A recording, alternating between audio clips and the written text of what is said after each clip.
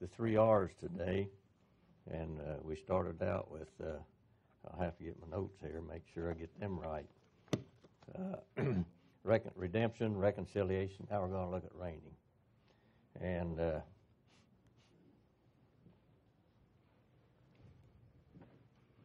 Alan got some hogs here a while back. Most of you don't know what that meant right there, but you ever walk out in a hog lot? You can't miss it.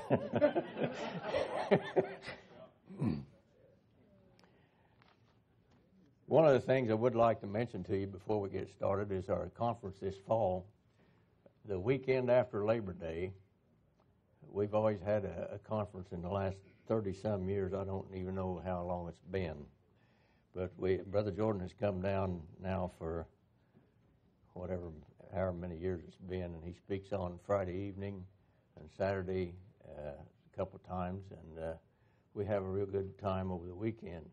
Now, our conference may be a little different than some of the conferences you go to. I do not assign them a topic or anything. And this year, just like all the rest of them, I have not assigned them a topic. Charlie McClellan's coming, and Charlie, I don't see him. He may not be here this morning.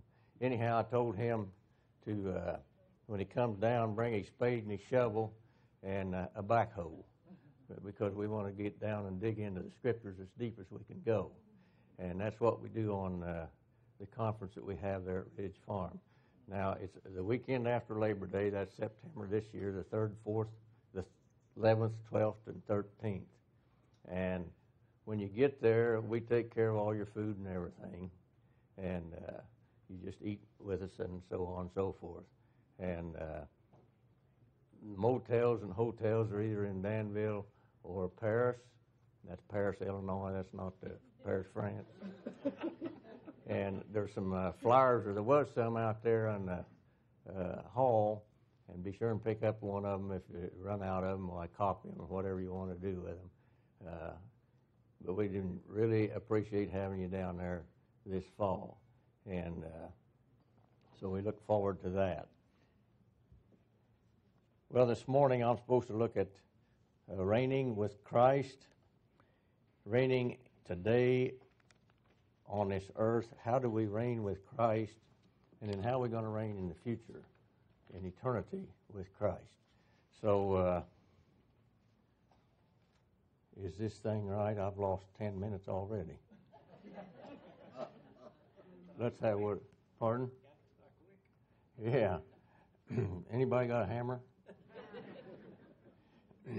Let's have a word of prayer and then we'll get started. Heavenly Father, we do thank you for our Savior, the Lord Jesus Christ, for that blood that was shed for us on the cross, because we know that without him we could be nothing.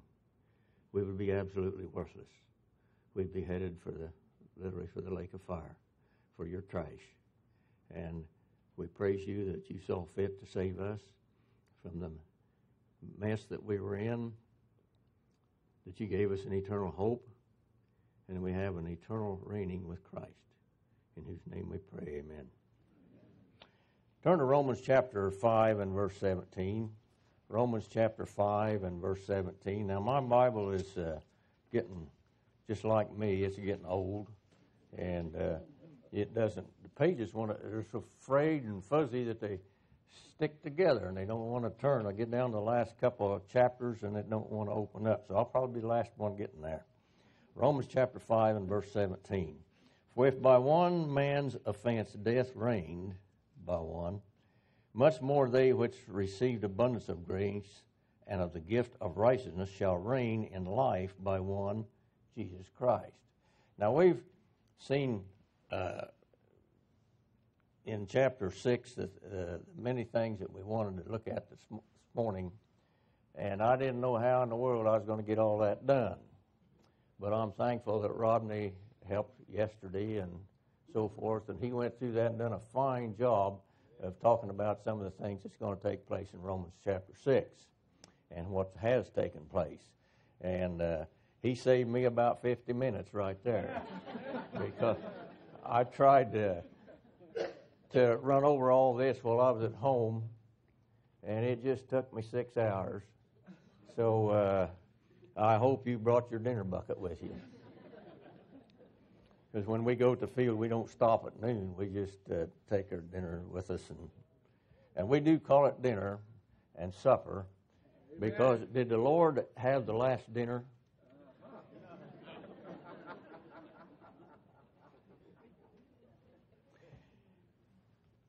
How do we reign today in life? I'm going to spend most of my time on the reigning in our eternal life, because we've pretty well covered the reigning today in this life on this earth. And how are we going to reign in this life on this earth? If you turn to Romans chapter 6, and we're going to have to use a couple of verses here. In Romans chapter 6, we see in verse 12, let not sin therefore reign in your mortal body, that you should obey it in the lust thereof. Let not sin reign in your life. You know, there's 3 different words we pronounce the same way. Reign, and we've had plenty of that in this past growing season, and here even this week here in Chicago. You all know what that is. That's that wet stuff falls out of the sky.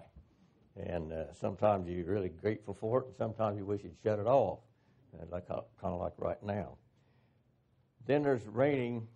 You got the reins on a horse, and you steer that horse however way you want him to go, and you teach him to neck rein and so on and so forth, and you know how you do that. You cross the reins, and then you have the reining like a king. That's the reigning we're going to look at today. Now he says, let not sin therefore reign in your mortal bodies, in that body that we're living in today, because we're going to get a different body someday. So with Christ in us, he's paid the price already for us. He's bought us, and we're his. But we're still in this mortal body. What is sin? Turn to James chapter 1. James chapter 1.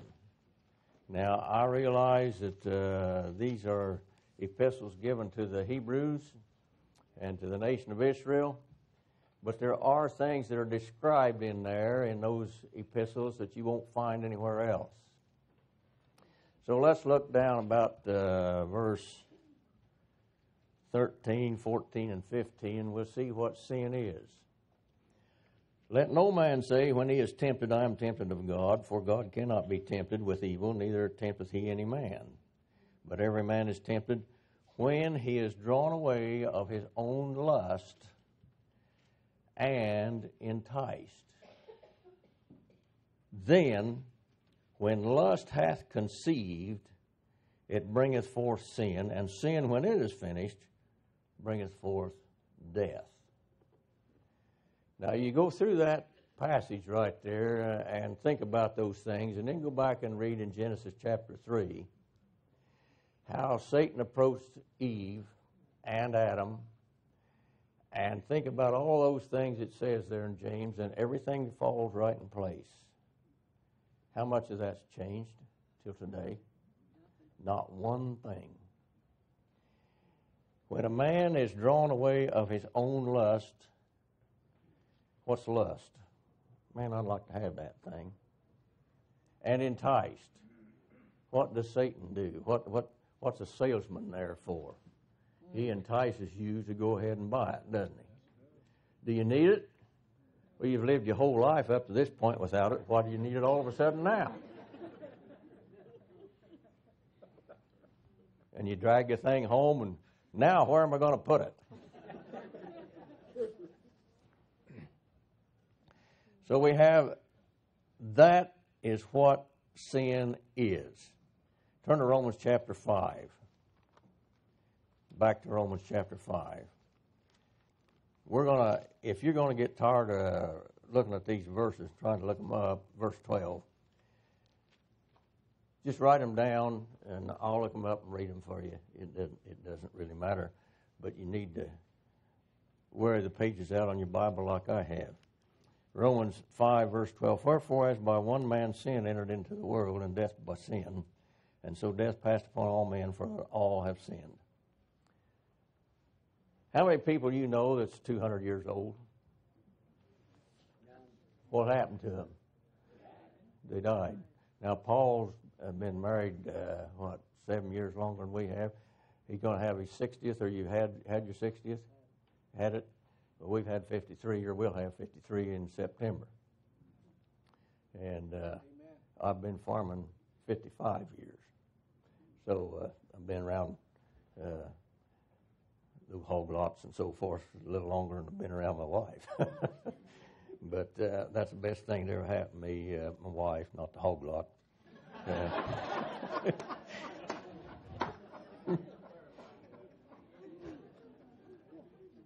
Now, when sin came in, how did it come in?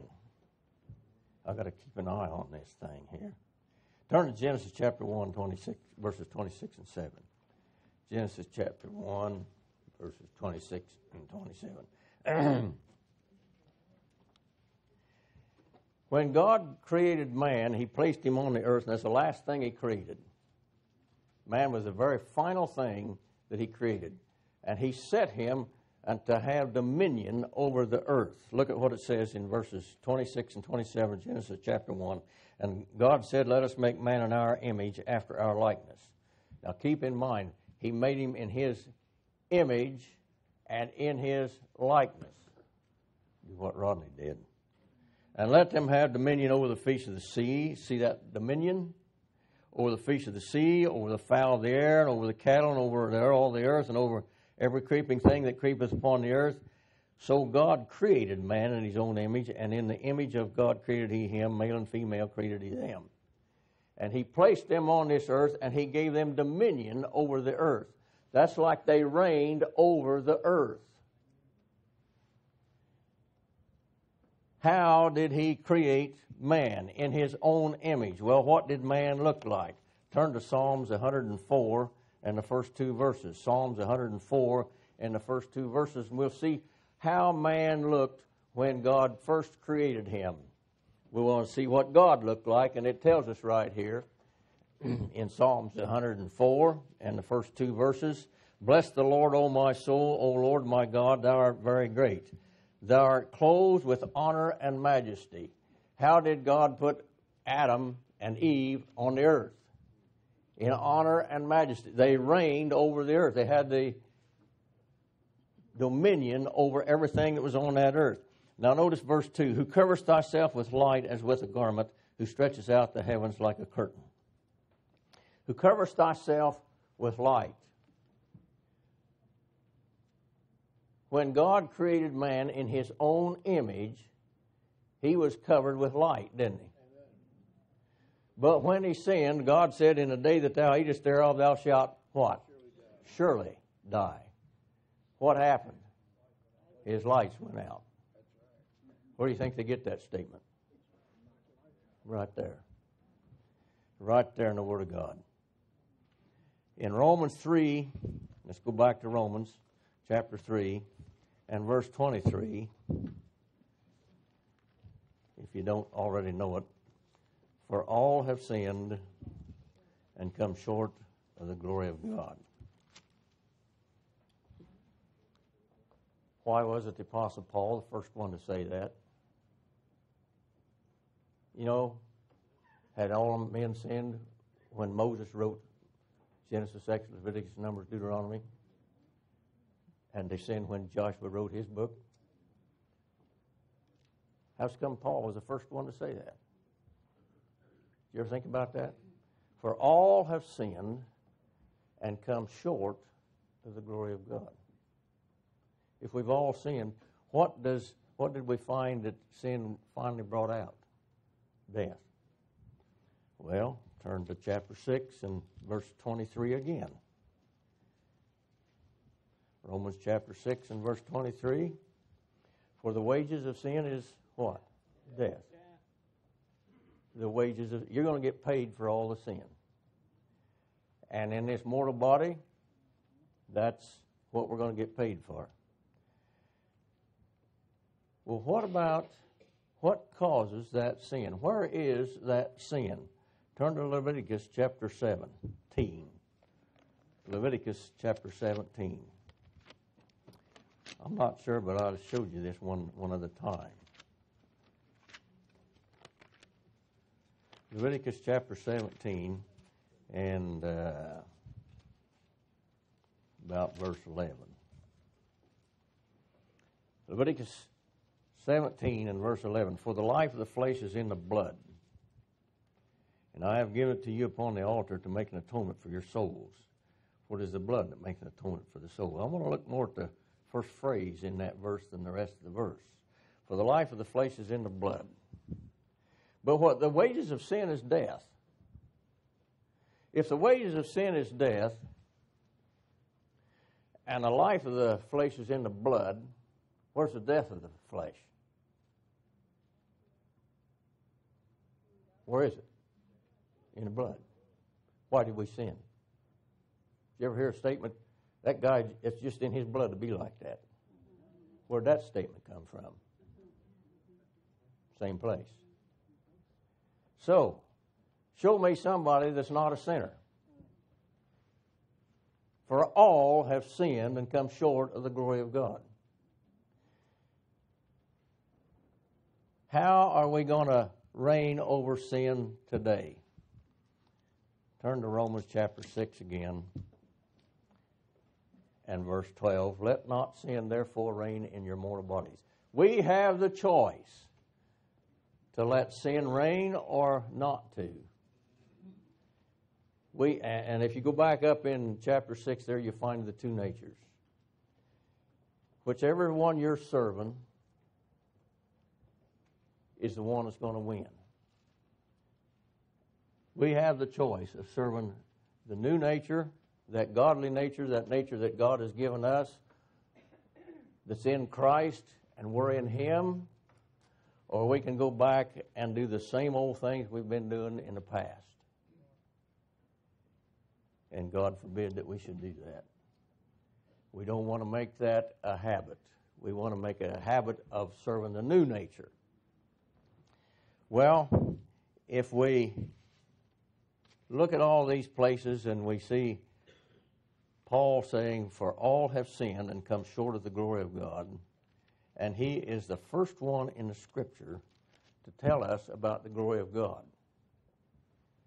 or tell us that all of us have fallen short of the glory of God. Well, what does the glory of God look like? Anybody know what the glory of God looks like? There's some here that do, because I think we've already explained that to you before. Turn to Ezekiel chapter 1. Ezekiel chapter 1.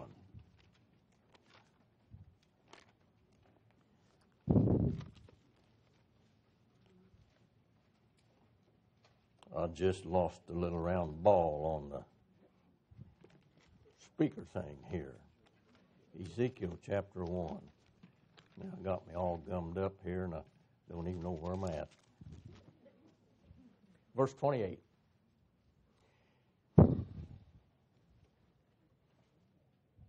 There it is on the floor. Still work? Y'all hear me? All right, good enough. Verse 28, as the appearance of the bow is in the cloud in the day of rain. Now, if you look at Ezekiel in chapter, all your major prophets will give you a date and tell you when that book was written. Some of the minor prophets do too. So you'll find that in the first couple, 3 verses. But here we have Ezekiel telling us about the living creatures and so forth and what he sees. Verse 28 again, as the appearance of the bow is in the cloud in the day of rain, so was the appearance of the brightness round about. Now he's talking about a throne, and he saw this man seated on this throne. This was the appearance of the likeness of the glory of God. What's the bow in the day of rain called? Rainbow. What's the glory of God look like? It looks like a rainbow then. I don't see anybody here that looks like the glory of God. There ain't no rainbow around any of you. How's come? Why? We're still living in a mortal body. And what's in our blood? Sin. Well, what are we going to do about it? If those things took place and God has called us for His glory, what's He going to do with us? What's He going to make out of us? What's the eternal reigning with Christ going to be like? What's it going to do? Well, I just throw them away because they don't do me any good right now anyway.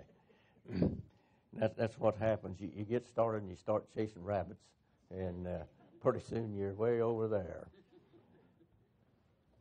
Well, did you ever wonder why we have a Bible written down in words?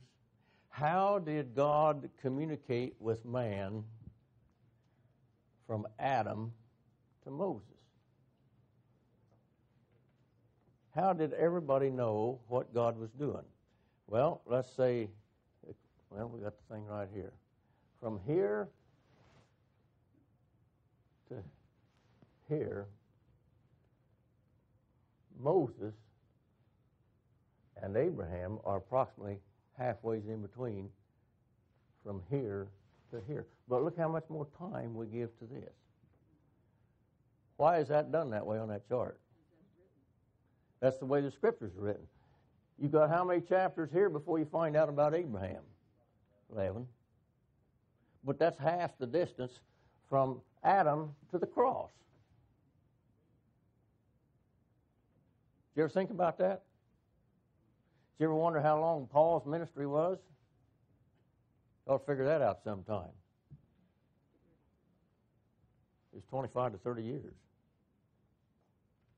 And all the things that he's given us was given in that 25 to 30 years. But what about all these things back here? How did God communicate with man from here to here? Of course, when he called out Moses 430 years after Abraham, he had him write it down in a book, didn't he? But what about prior to that? When God created the earth, go to Job, chapter 38. Job, chapter 38.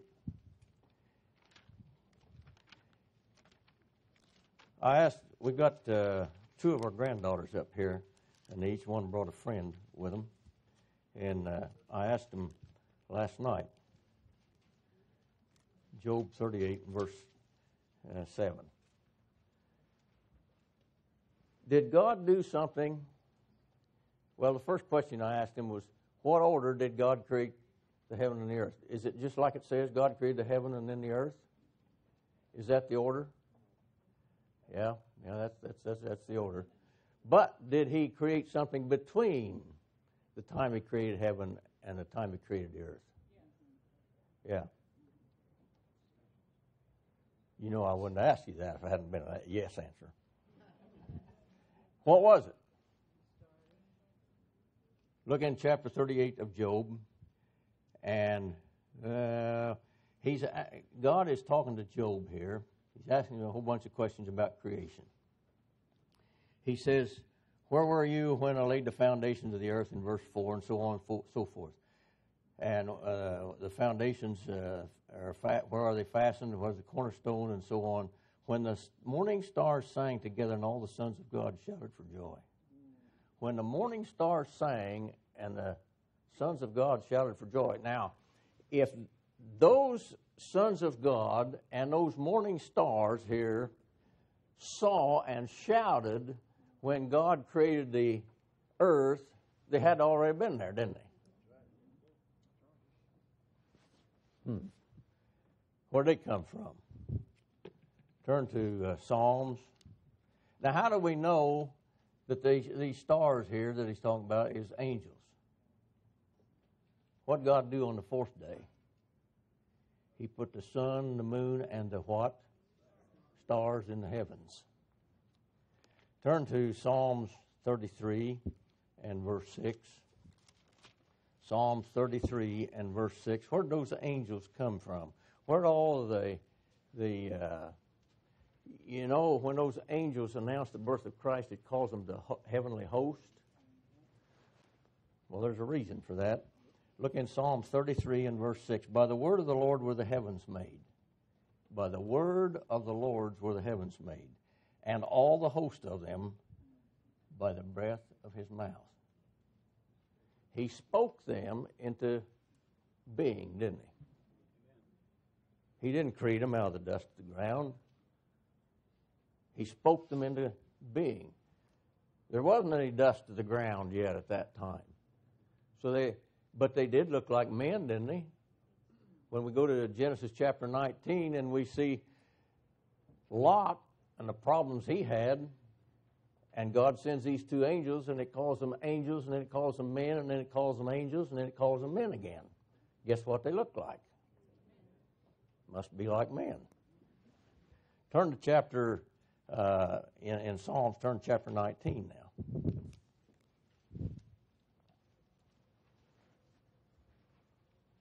Now we've got the heaven and the earth created because God had an audience there when he created the earth. And they shouted for joy. Now I want you to see something here in Psalms 19. The heavens declare the glory of God, and the firmament showeth his handiwork. Day unto day utter speech. Oh, wait a minute. How can a planet utter speech? And night unto night showeth knowledge. There is no speech nor language where their voice is not heard. Their line is gone out through all the earth, and their words to the end of the world. Now, Brian, aren't you an English teacher? You're pretty good with English, a lot better than I was. I thought I was doing fine in English till I found out what that really meant.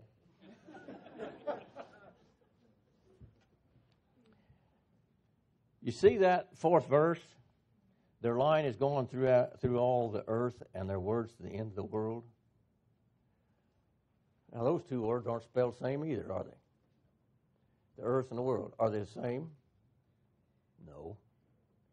If you were here about 7 or 8 years ago, Brother Jordan and Rodney both made a very good explanation of the distinction between the earth and the world. The earth is the planet. The world is the government systems with an S on the end of it. Now, look at that third verse. There is no speech nor language where their voice is not heard. It's heard everywhere. Their line is gone out through all the earth, and their words to the end of the world. What is a line of words? It's a sentence.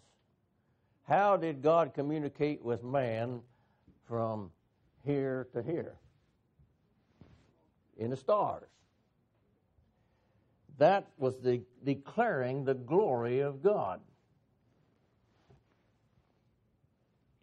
How many hours I got left?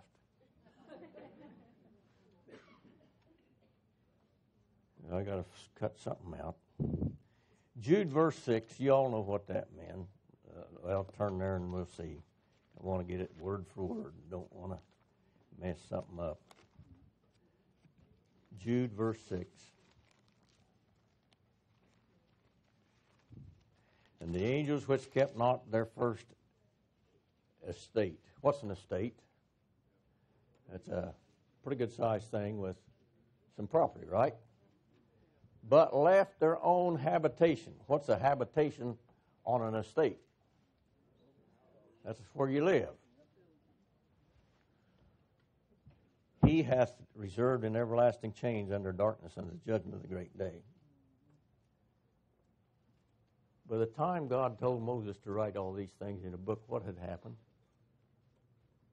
Those angels had left their estate and their habitation, and were not doing what they were supposed to have been doing in the first place. Did God ever create something and say, well, you can just sit down under a shade tree and throw a fish and hook in there and try to catch fish, and you can just do that all day, your whole life? He had a purpose behind everything, didn't he? What was the purpose of those angels? Well, to glorify Him with what? His Word. They had His Word. And they were to take, guess who steps in? And what's He look like? Did you ever look at all, we're just going to have to go through this real quick. Did you ever look at all the colors that Ezekiel and Isaiah tell about Lucifer being covered with? We had one of the fellows in our group down home looked up all the colors. You know what colors they were? They were the exact colors of something else. Rainbow. The rainbow.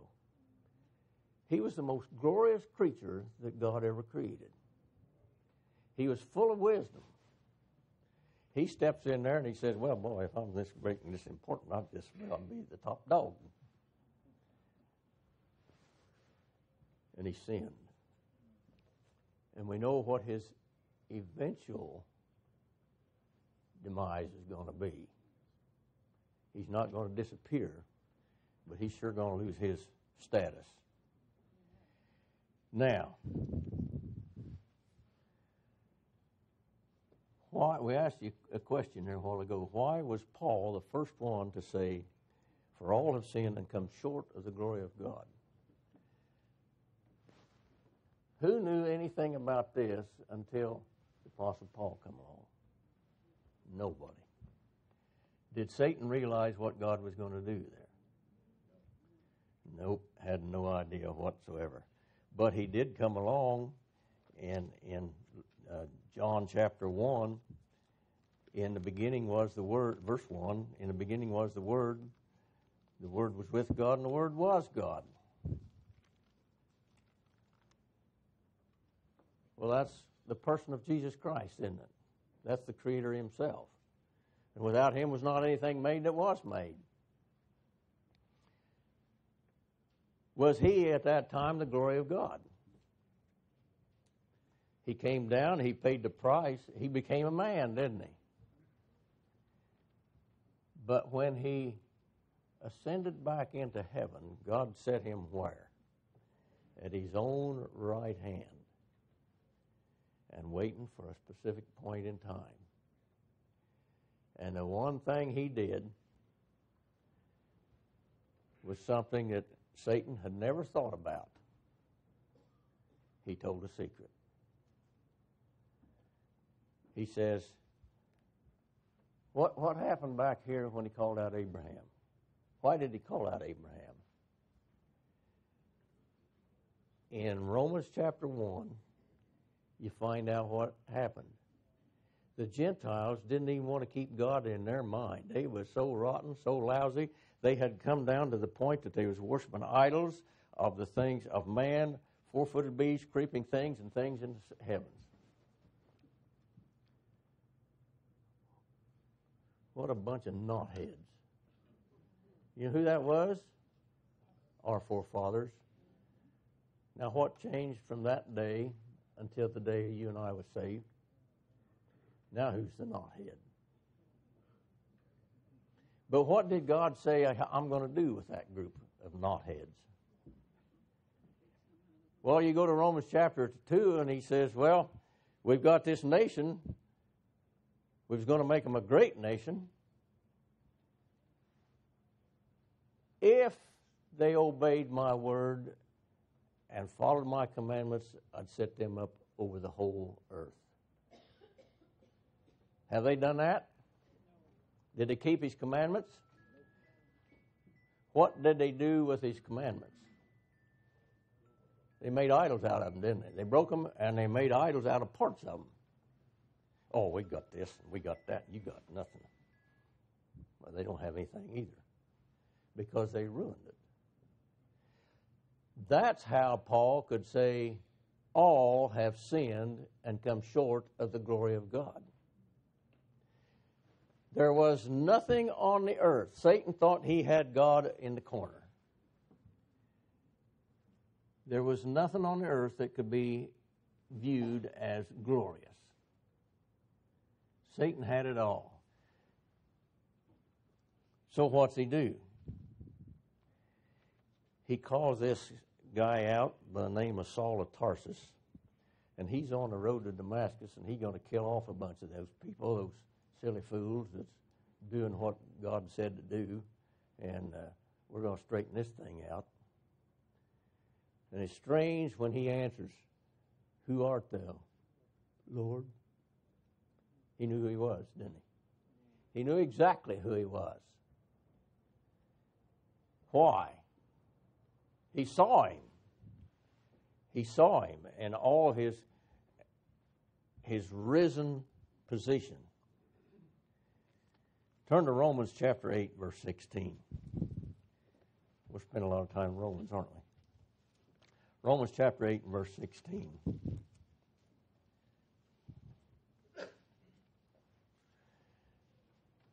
He gave that man a message. He says, I want you to go to the Gentiles and the Jews both. The Jew first and then also to the Greek. And then you've heard the verses and so forth this week, how he gave his defense at trials and so forth, and how God sent him to the Gentiles. When was anybody ever sent to the Gentiles from here back to here? They had the word in the sky, so they started worshiping the stuff that they saw. Those people need the word. Here's what I want you to tell them. The Spirit itself, verse 16, Romans 8, the Spirit itself bears witness with our spirit that we are the children of God. If they believe what I say about my Son, the Lord Jesus Christ, they're going to be children of God. And if children, then heirs, heirs of God and joint heirs with Christ. If so be that we suffer with him, that we may be also glorified together. What does that mean, suffer? In 2 Timothy chapter 2, and that's my other verse I'm supposed to be looking at this afternoon. That's still morning, isn't it? 2 Timothy. 2 Timothy chapter 2 and verse 12.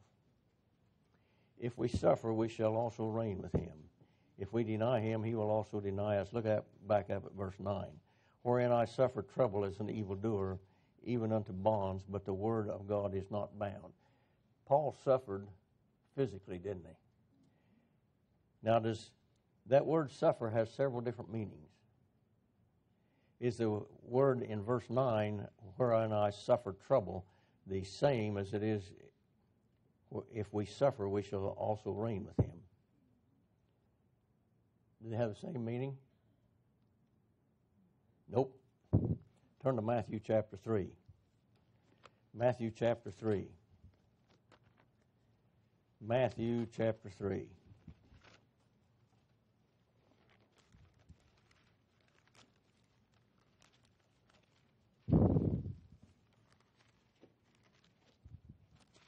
You say, well, that's when John baptized the Lord. Verse 13.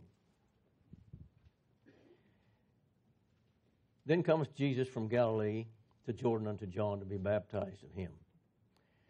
But John forbade him, saying, I have need to be baptized of thee, and comest thou to me? And Jesus answered, said unto him, Suffer it to be so now, for thus it becometh us to fulfill all righteousness. Then he suffered him. What did he do? Went ahead and baptized him, didn't he? He took and sprinkled him with water and so forth, just like he said he was going to, like God said to do. Did Jesus Christ need to be saved? Well, he was baptized with water. Do people tell you that?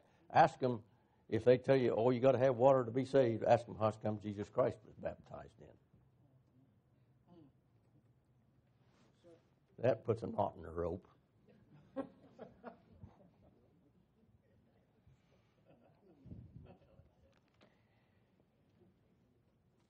What is it about the body of Christ.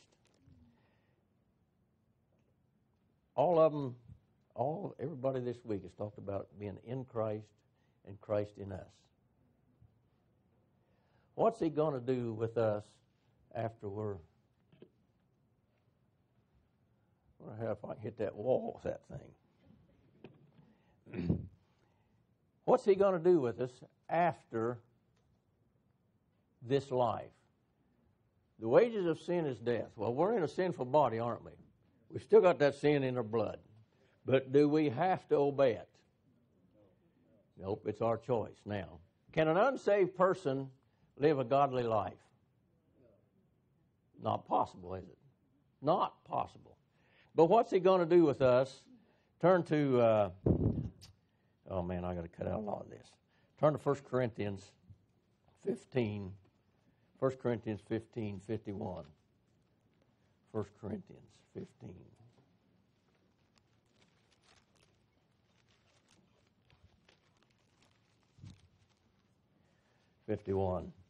Behold, I show you a mystery. We shall not all sleep, but we shall all be changed in a moment, in the twinkling of an eye.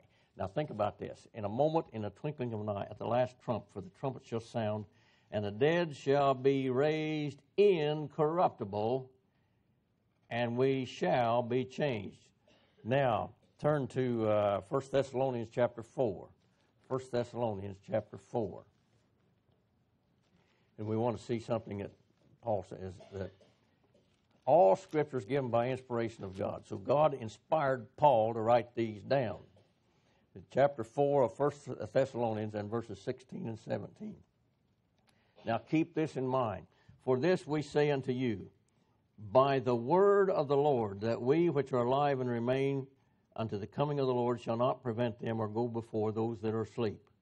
For the Lord Himself shall descend from heaven with a shout. How fast are we going to be changed? In a moment, in a twinkling of an eye. How did those angels come into being? The Lord spoke them into being, didn't He? What's He going to do with us with that glorified new body? He's going to speak it into being. What are we going to do then? He's going to descend from heaven with a shout, with the voice of the archangel, with the trump of God, and the dead in Christ shall rise first, and so forth. Then we which are alive and remain shall be caught up together with Him in the clouds to meet the Lord in the air, and so shall we ever be with the Lord. So it's Christ in us, and we're in Christ. Is Christ not the Word of God? Are we not joint heirs with Christ? What are we going to be looking after our entire eternity? The Word of God. You see why we're glorious? Have you ever seen the Northern Lights? Anybody ever seen the Northern Lights? The only thing I've ever seen is what I saw on television. You know what colors are in those Northern Lights? The same colors as the rainbow. Is it a terrible sight, or is it a beautiful thing?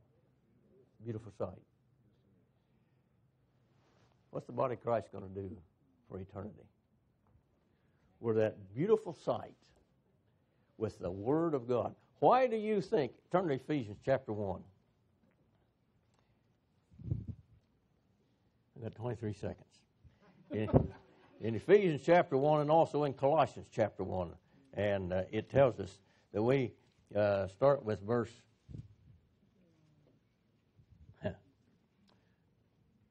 16. Cease not to give thanks for you, making mention of you in my prayers, that the God of our Lord Jesus Christ, the Father of glory, may give unto you. Fixed that, didn't I? I didn't even have a hammer. That the God of our Lord Jesus Christ, the Father of glory, may give unto you the spirit of wisdom and revelation in the knowledge of Him. The eyes of your understanding being enlightened, that you may know what is the hope of His calling, and what the riches of the glory of His inheritance in the saints. What's He going to inherit in the saints? The complete Word. The completed Word. Is there ever going to be a possibility that that is going to change or we're going to lose it? Heavenly Father, we thank you for what you've done for us through our Savior, the Lord Jesus Christ. We thank you for that eternal hope that we have only in Him, and that we can look to no other for that. In our Savior's name, amen. Amen.